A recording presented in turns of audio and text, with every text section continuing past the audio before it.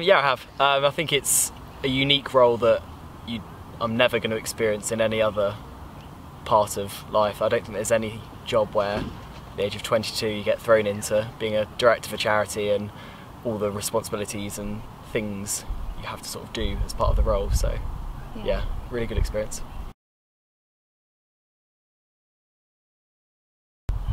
Got to be up there. There's probably a few, either the free printing that I got into the study, or I think the mass expansion of study spaces this year. So it's weird looking back a year ago and knowing that there weren't the extended opening hours, there wasn't the study space map, there weren't the 120 places in halls, there weren't all these improvements to the free room finder. So it's really, I think, positive, and it's a nice thing to know that for the future there's all these spaces that just didn't exist before me, and they'll be here forevermore, most of them.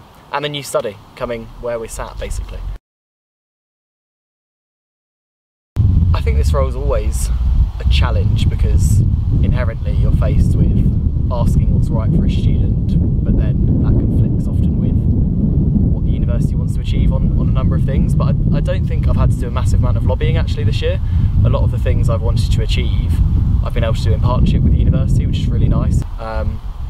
But it's not always the case you can work together and just get on and agree. There's been quite a few things that we haven't agreed on this year, and I think it's an enjoyable challenge because you know what you're doing is what's right for students, and it's that challenge of convincing the other side of the table what you're saying is right, and yeah, I've enjoyed it.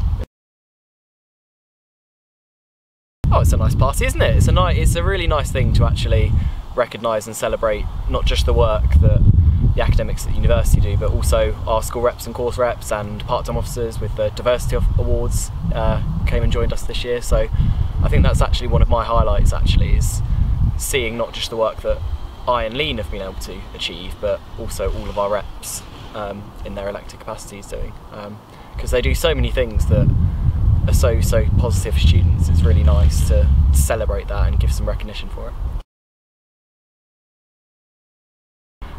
Is there anyone who's inspired me? Yes, so many people, too many people to name, particularly the work that our amazing staff within the Students' Union do. I think it is a really tough and demanding role, but on a daily basis our staff go out there and put themselves out there and work every single day to improve students' lives, so lots of people, yeah.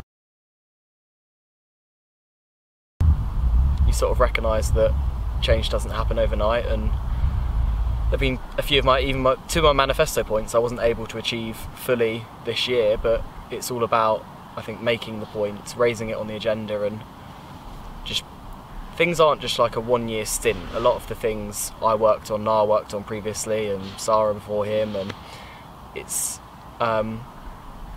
just like, I think it's like a process of laying the foundations for next year and doing everything you can within a year. So whilst it's a frustration I haven't completed all the things I wanted to, it's nice knowing that Lily's in a really good position for next year, and she'll continue a lot of the work I've done, because it's all about just doing what's right for students. So it doesn't particularly matter that I haven't been able to do it in my year, as long as it happens eventually.